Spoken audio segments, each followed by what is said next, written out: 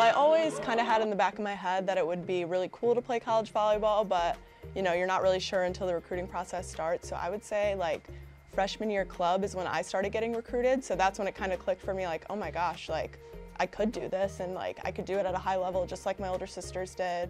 I have 5 sisters. All my older sisters played volleyball. I have 3. And yeah, they were always in volleyball. We were always in a bunch of different sports, but ever since I can remember, we've been peppering in the backyard. We were doing camps together when we were little. Growing up in a family of 7, we were all in sports, we were all competitive. If we were playing a game, it usually ended in arguing and friendly family, like loving arguing, but I'm an information science major, kind of looking to go into the data analytics world. My older siblings are all in some sort of finance, IT, business type thing, and my dad is also in that industry, so kind of grew up around it and found an interest in it early on. So volumetrics, which does, and all these other stats things, which do all our stats, our video and everything. So like I think for one of my final projects last year, we had some freedom to do some analytics with whatever data we wanted, so I like went ahead and downloaded some stats and did some stuff on that. So I find that stuff very interesting. I'm a big numbers girl, as the coaches will tell you.